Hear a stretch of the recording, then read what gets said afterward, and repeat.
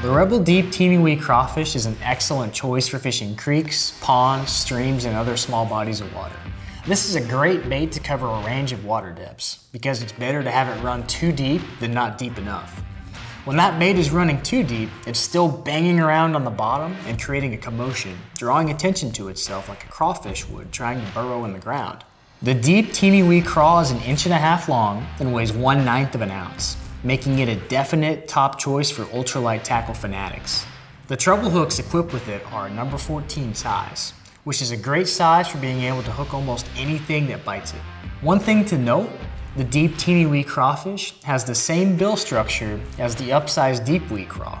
You can see the small bridge in the bill that quickly transforms into a large surface area circle bill to help that bait get deep. The Deep Teeny Wee Craw also features a small rattle chamber to add a ticking noise like a crawfish makes when crawling around on the bottom. Of course, it's got all the same characteristics and markings of a real-life crawfish.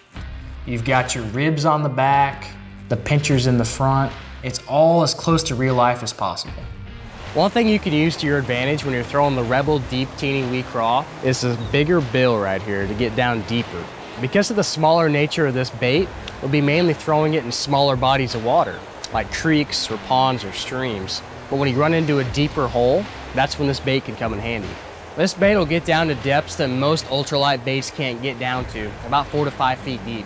Another advantage to this bait is using it to fight current.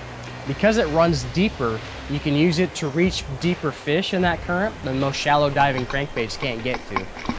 Another advantage of that bait running deeper is adding to the realism of that crawfish appearance, keeping it in contact or close to the bottom for as long as possible.